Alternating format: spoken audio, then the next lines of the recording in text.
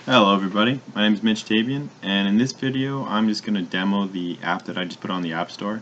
It's a quadratic equation solver.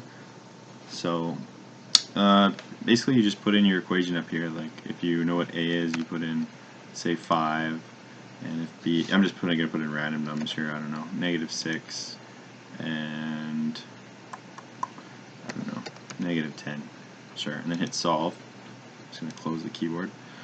It'll spit out the roots of the equation right here, so x1, and this is the intercepts on the axis. So if you click on there, it says you clicked on x1, x1 equals this. Click here, you clicked on x2, x2 equals that, and the vertex is here, so it's at x is 0.6, which is right here, and at y is -11.8. So obviously this view window isn't the best, but you can change the view window manually here. The x is probably okay, so let's just change the y down to say -12, and the max can just be 5. We hit manually adjust window, close the keyboard, and you can see now clearly the vertex is at 1.6 and -11.8. So yeah, and if you want to clear everything, just clear. You can also look at a couple examples here, so if you want to review some notes on solving the quadratic equation, it tells you how to do it here, how to get x1, how to get x2, and you can get an example of how to find the roots.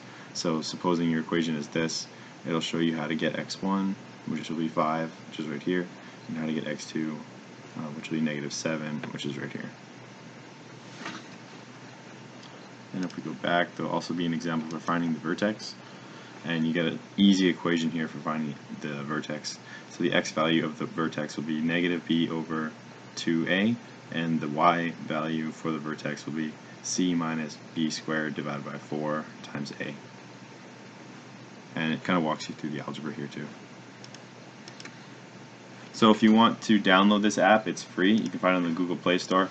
All you got to do is type Mitch Tabian, and you can see the quadratic equation calculators right here. So that's it for this short video. Thanks for watching.